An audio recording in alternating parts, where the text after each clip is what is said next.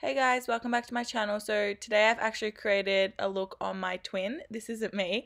And we've gone with a nice blue-green look. So if you want to see how I created it, then please keep on watching.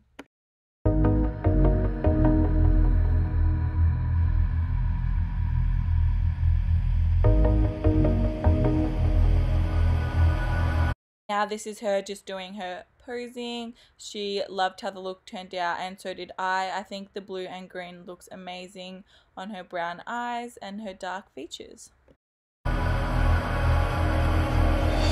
Take me into the back room. It ain't a party cause without you I'm out of control, but down for the chase. Get out of your body. So to start off, I'm just brushing her eyebrows up. She has really nice full eyebrows and I'm not actually doing her eyebrows yet. I'm just brushing them up so I can carve them out and start on the eyeshadow. So once I've brushed all the hairs up, I'm going in with the Maybelline Fit Me Concealer in the shade 15 and I'm just carving out her brows where I'd normally fill them in, and I'm also going to drag this concealer down to use as a primer for the eyeshadow. Now you know why tonight I'll be better than you knew me. If you feel like we might fall into old ways, there's only direct. And I actually learnt doing this technique by carving out the eyebrows without actually filling them in from Makeup with Jar. It just creates a more natural eyebrow. So if your client doesn't want really like filled in Instagram brows, then this technique is really good as it creates a more softer brow.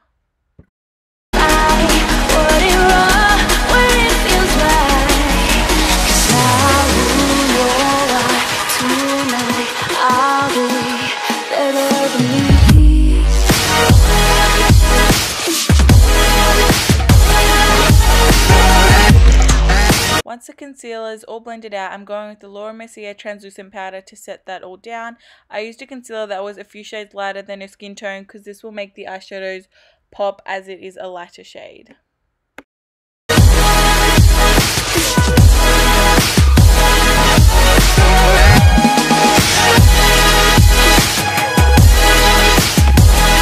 So to start off this eye look, I'm taking the Carnival palette by Be Perfect Cosmetics and I'm taking the shade Envy, which is a dark green, and I'm going to be packing this on both lids. So instead of starting with the transition shade, I'm taking the darker shade first and packing this across the lid.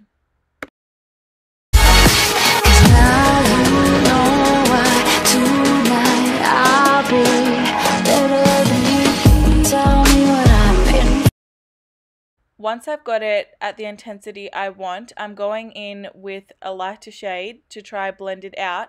And as you can see, that eyeshadow started going really patchy and like it started removing from the center of the eye, and I'm not quite sure if it was the eyeshadows or how I primed the lids, but we're fixing it by carving out the crease with glitter glue anyway, so you're not going to see the patchiness.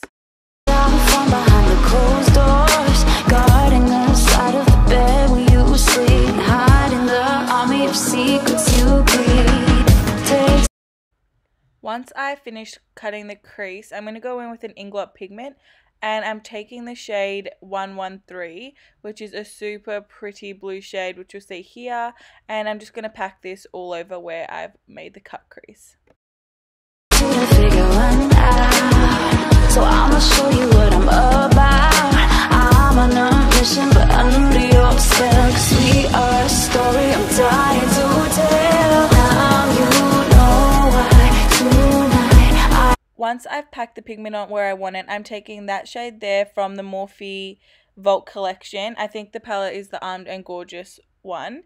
And I'm packing this on the outer corner and just blending it in so there's no harsh line between the pigment and the shadows.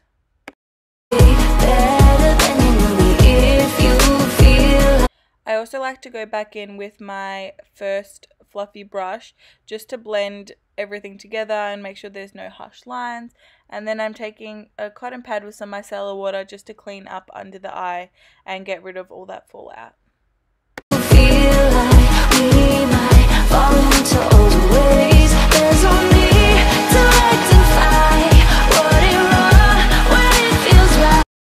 next I'm going to highlight her brow bone. I'm taking the shade Dreamer from the ABH Norvina palette, and I'm just placing this right in the arch and only focusing it in that area. And then I'll go back in with the brush I used before just to blend it with the blue.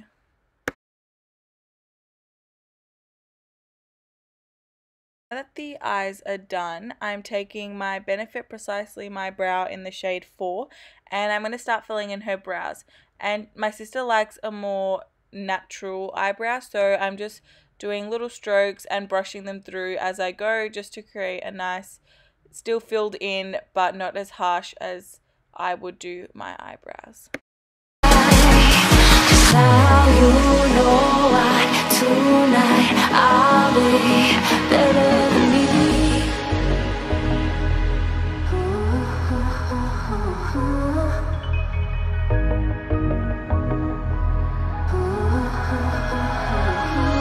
Now you know. So now that her eyebrows are nice and filled in, I'm taking the NARS Soft Matte Complete Concealer in the shade Custard, and I'm just going to carve around the tops of her brows just to clean up anything and still give them that carved out effect without being too harsh.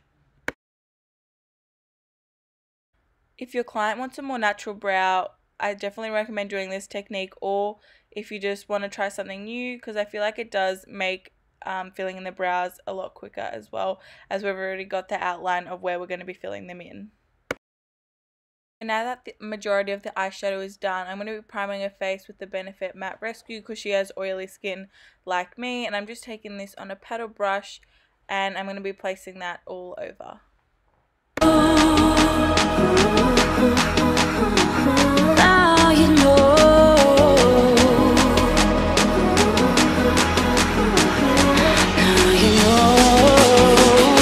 I'm also going to be taking some of the MAC Fix Plus in Pink Light just to spray for some extra hydration and a bit more of a glowy base.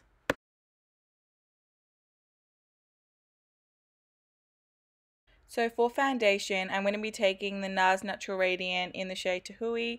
This is my favorite and my sister's favorite foundation. And I'm going to be mixing in some of the MAC Strobe Cream in Pink Light with the foundation to give it a more natural and glowy finish, but it'll still be super full coverage, but she does like a more natural glowy finish. So I'm blending it all in first with my Real Techniques buffer brush, and then here I'm going in with a beauty sponge just to absorb any excess product and to blend it out even more to create that flawless finish. Here I'm just going to place on her false lashes. I'm pretty sure these are Tati lashes in TL4. I'm not quite sure, but I think they'd most likely be those ones. And now we're going in with concealer. So I'm taking the Makeup Revolution Conceal and Define in the shade C8, and I'm placing this on her chin, Cupid's bow, nose, forehead, and also under the eyes. I've only just been testing out this concealer, and so far I really like it. Like, it's super full coverage, affordable, and there's heaps of shades. So yeah, I really like it.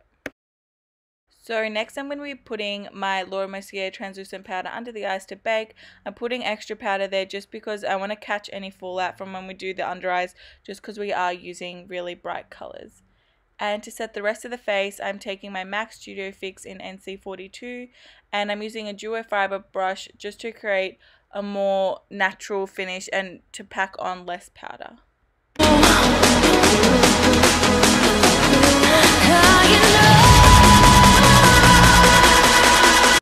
Now, my sister loves to be bronzed like I do, so I'm taking my Dark Deepest by MAC and I'm placing this on her cheeks, forehead, bit on her nose, under the lip, and her jawline.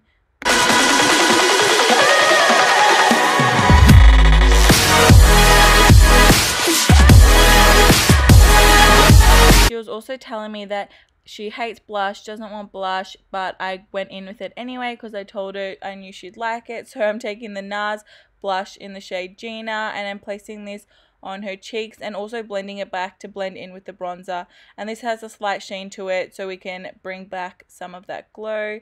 And yeah, even though she thought she hated blush, she ended up loving how it looked anyway. So yeah, don't be afraid to try out blush if you're usually scared of it. And then I'm going in with a tiny bit of contour. I'm just taking my sculpting powder by Inglot in the shade 507, and I'm only doing a little bit because I don't want super harsh defined contour. I just wanted it to be more of a bronzy glowy look. So yeah, I'm just placing that right under where we put the bronzer.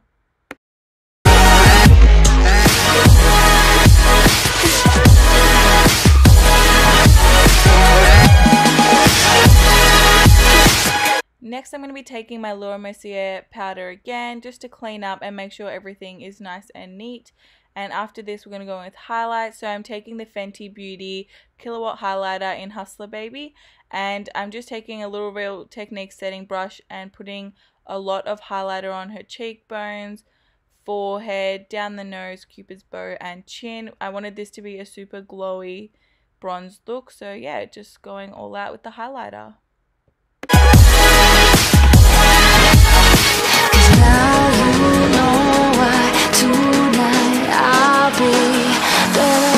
So I've just brushed off the bake with the same powder brush we used before, and I'm just prepping her lips with some lip balm. This one is the Mecca one, and it's in the shade Peach Shimmer. It's a super pretty lip balm, but it doesn't even matter if it's pretty anyway because we're going to be covering it with lipstick. I just really like this one.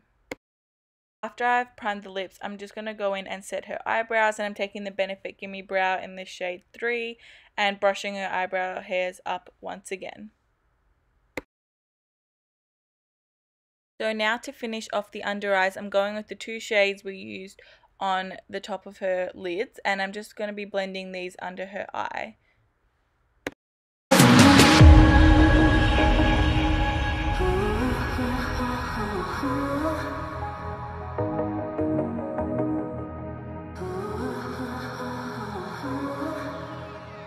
And off camera, I just quickly put a bit of dark brown eyeliner in her waterline just to make it a bit more dramatic. And then I'm taking my Inglot Sparkling Dust in the shade 02, of course, because this is my favorite for the inner corner.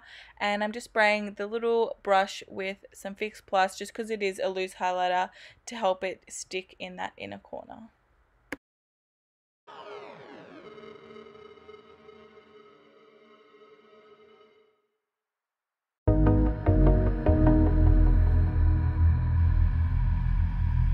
And next I'm just going in with a bit of mascara for her bottom lashes. And I think she gets up a photo of me to compare how similar we look. Everyone was so surprised. Like, I didn't realize so many people didn't know I had a twin. But here she is showing a photo of me and her together. But yeah, we are super similar, and like everything about us is the same. So next I'm going in with lips, and she said she loves super plumped overdrawn lips. So I'm going with MAC Spice lip liner, and I like using a darker lip liner and then a lighter lipstick to create the illusion of bigger lips. So I'm just taking this MAC nude lip palette and putting on a light pink nude shade. I'm not exactly quite sure of the name, but yeah, it's just a light pink one. And then I'm also going to go in with the Inglot Gold Lips lip gloss to create glossy lips, and this will also create the illusion of bigger lips.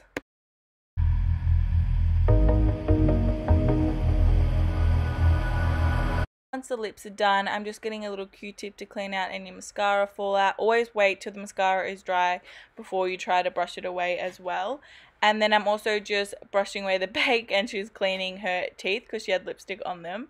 And then I'm going in with my favorite setting spray, the Skindinavia Bridal Setting Spray, and drowning her face in that.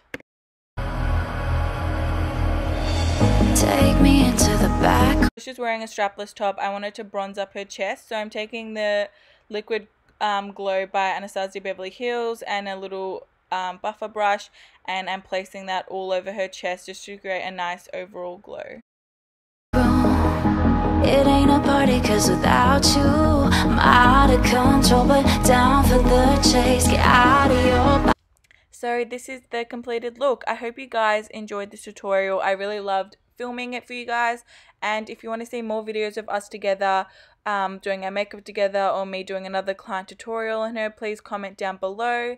And if you enjoyed this video, please don't forget to like and subscribe, and I'll see you all in my next video. Bye!